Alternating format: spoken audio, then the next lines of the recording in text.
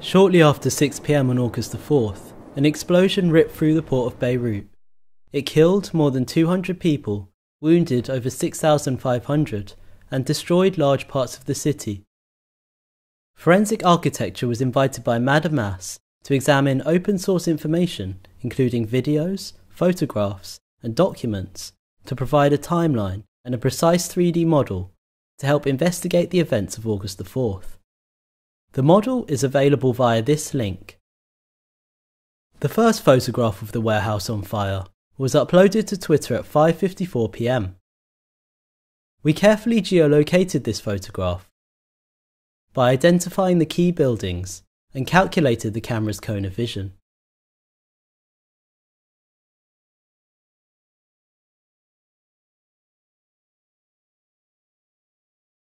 In this image, we identified the location of the source of the smoke plume at the northeast corner of Warehouse 12.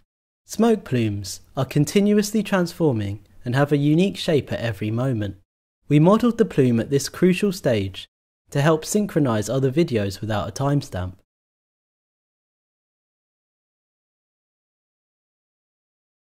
A video shot at around the same time from one of the balconies of the residential tower building shows the same source of fire clearly on the same side of the warehouse. The shape of the plume and the heat source suggests that the fire had evolved.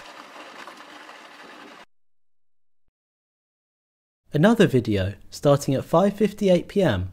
from the nearby St. George Hospital, provides 10 minutes of uninterrupted footage of the warehouse.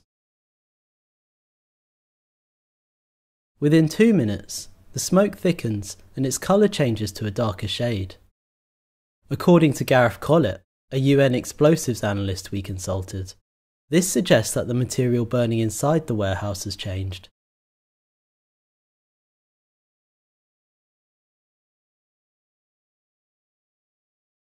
At 6:07 p.m, a new intense heat source appears on the other, northwestern side of the warehouse, here, followed by a different, larger plume.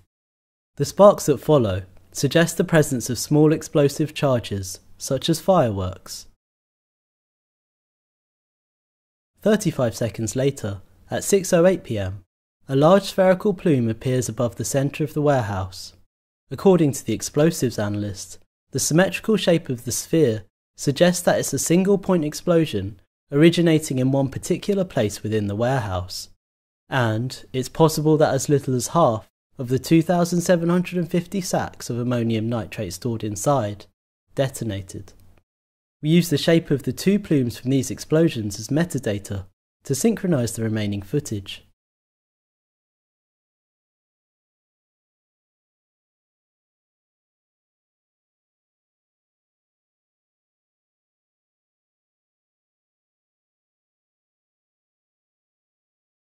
This video, taken from further back, provides an uninterrupted view of the events that followed.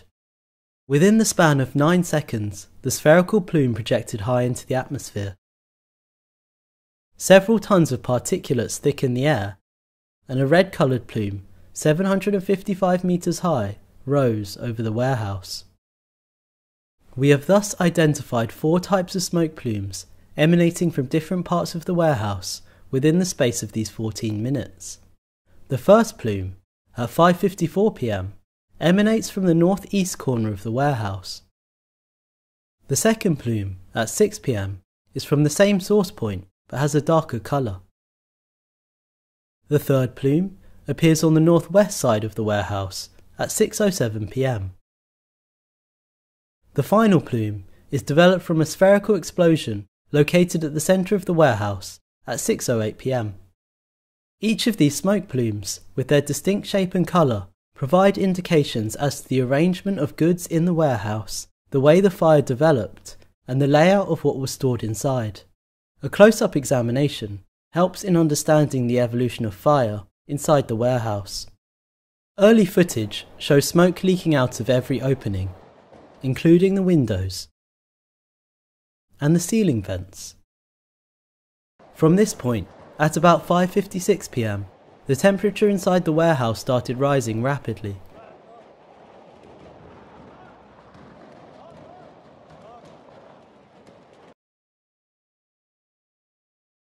The smoke is visible as it changes colour to a darker shade, in this footage, from the east side.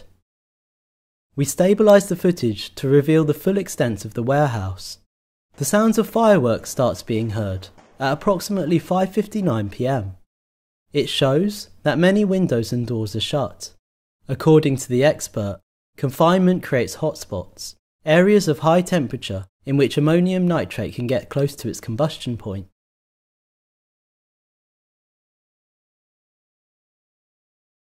As reported by media outlets, the fire brigade arrived approximately 4 minutes after an initial call was made to the station at 5:54 p.m. In this footage, taken by the fire brigade on their arrival to the scene, the sound of fireworks continues to be heard.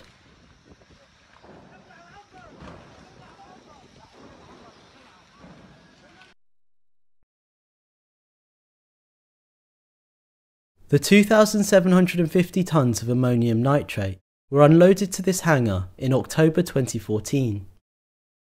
And, as early as December of that year, various port and customs officials warned of the dangers posed by its storage.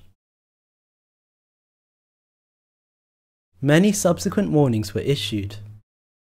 In February 2015, for example, a chemical forensics expert commissioned by the Lebanese courts to report on the state of the stored ammonium nitrate described that 70% of the sacks were torn open, their contents spilling out, and some of the crystals had darkened. Leaked images from February 2020 indicate that the storage conditions had not improved.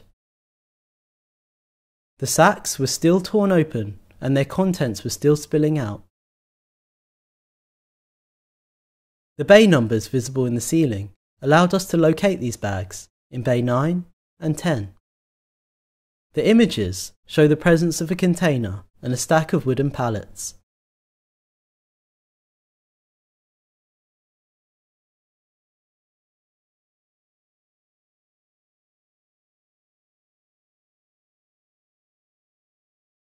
Another video, taken on December the 18th, released by news outlet Al Jadid, shows the state of ammonium nitrate bags stored at bay 6 and surrounding door 9.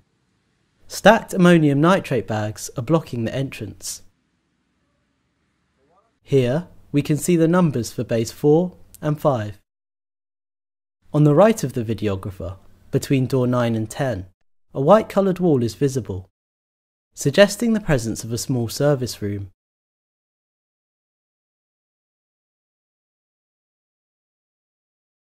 Together, these videos and images allowed us to map a total of 243 bags of ammonium nitrate in the space. Given the location of the source of the spherical plume, here at bay 8, the remaining 2,507 bags of ammonium nitrate should have been stored here, occupying almost 2,000 meters squared of space. But given the haphazard way the visible bags are stored, the space the entire stockpile occupied was likely larger. News reports suggest that in addition to the ammonium nitrate, the warehouse also stored 23 tonnes of fireworks, 50 tonnes of ammonium phosphate, 5 tonnes of tea and coffee, 5 rolls of slow-burning detonating cord, and 1,000 car tyres. Each of these materials burns differently. The combustion of tyres, for example, produces a dark and thick plume. According to the explosives expert, it could correspond to the dark plume we had located on the northeast corner of the warehouse, so we placed the tyres roughly here. The expert also told us that the white plume that appeared on the northwest of the warehouse corresponds to the ignition of fireworks. We therefore placed the fireworks roughly in this corner.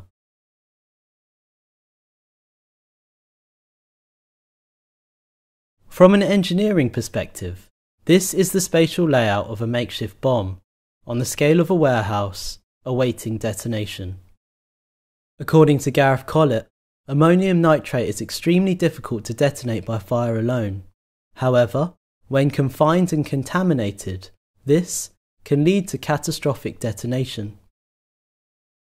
It is sensitized by the presence of even the smallest quantity of additives, and hence should be separated.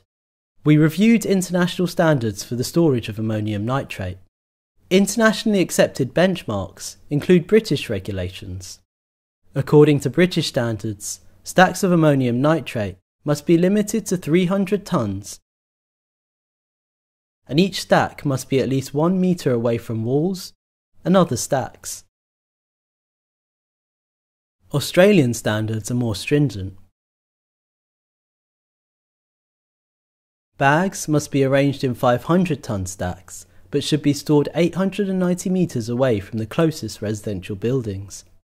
Using their equation to calculate safe distances, we can determine that a 2,750 stack of ammonium nitrate should have been stored 1,570 metres away from the closest residential building. NASA's damage map illustrates the extent of the blast.